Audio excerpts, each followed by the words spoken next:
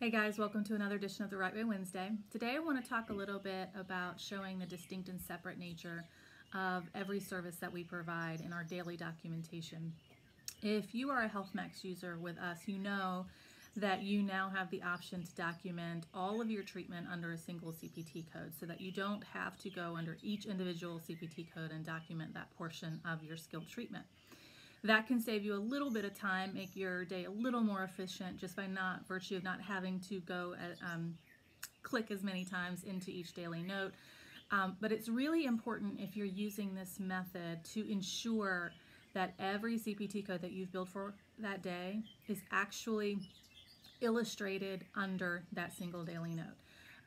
And so we think it's a great idea that if you're using this method to actually just jot down the CPT code number or code right before that portion of the note that you're getting ready to document. It just helps the viewer at a glance see, okay, this part of the note is supporting this CPT code and the minutes that this clinician billed. We have had in some of our reviews by various MACs, reviewers actually point this out. Some have not really noticed that we've supported multiple components of our billing within a single daily note, and so we've had to point that out. Some have just mentioned it as an issue, I guess, for them for ease of viewing, and when we look at those notes, we do see that they weren't really clearly delineated, so it just is really easy for the reader to see the distinct and separate nature of every single CPT code we've billed if you're doing it in that way. So that's just kind of a little tip if you're using that method.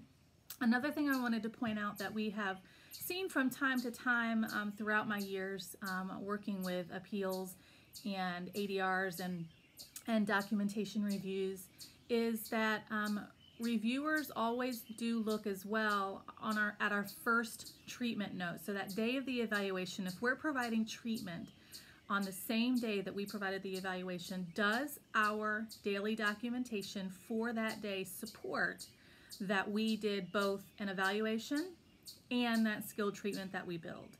And they're looking at that, and they're looking at that very carefully. Sometimes we see a lot on that first note, see evaluation, or sometimes we don't really see anything that supports that we provided skilled treatment, and everything that's documented really has to do more with the evaluative process. So you want to make sure that on that first treatment day you are really supporting both that skilled evaluation that was completed and whatever skilled treatment you provided, and show very clearly within those two portions of that daily documentation that they were distinct and separate, that you provided skilled treatment separate from the actual evaluation. So that's really important.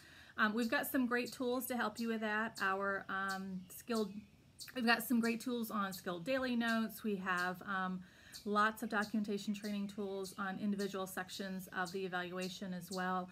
But that daily documentation guidelines tool is a great place to go and get all of those guidelines that Medicare requires and some great examples. So if you saw our documentation tip of the week this week, that is an example or one that we use within that guideline, and there are many, many more, so it's a great tool to go look at.